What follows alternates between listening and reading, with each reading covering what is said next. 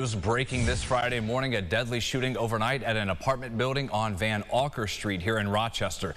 Jatira Marsh joins us live from the scene on the southwest side of the city. Jatira.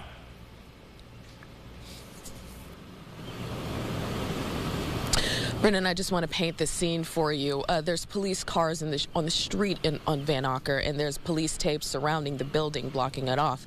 This comes after a shooting occurred around 1 a.m. The police union sent out a tweet saying that one man has been killed. So far, there hasn't been any word on any possible arrests, but we just got a brief statement from RPD saying they are investigating and major crimes is the lead unit. Detectives will send another press release later this morning, and as always, we'll keep you updated throughout the morning.